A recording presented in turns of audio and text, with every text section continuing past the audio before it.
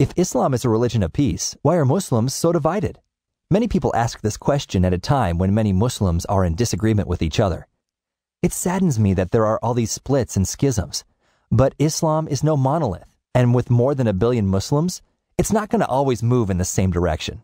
Think of Islam as a gigantic puzzle. Putting a puzzle together would be next to impossible if you didn't have the picture on the box to guide you.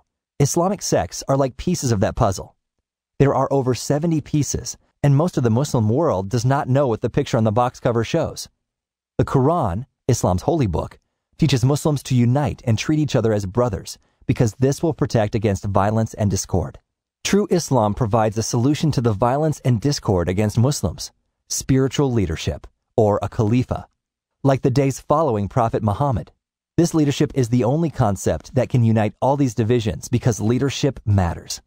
With this spiritual, peaceful Khalifa in mind, we can see the bigger picture, put the pieces together, and hold fast to the rope of God. If you believe that leadership matters and a spiritually guided Khalifa will greatly benefit Islam, then join the conversation at trueislam.com.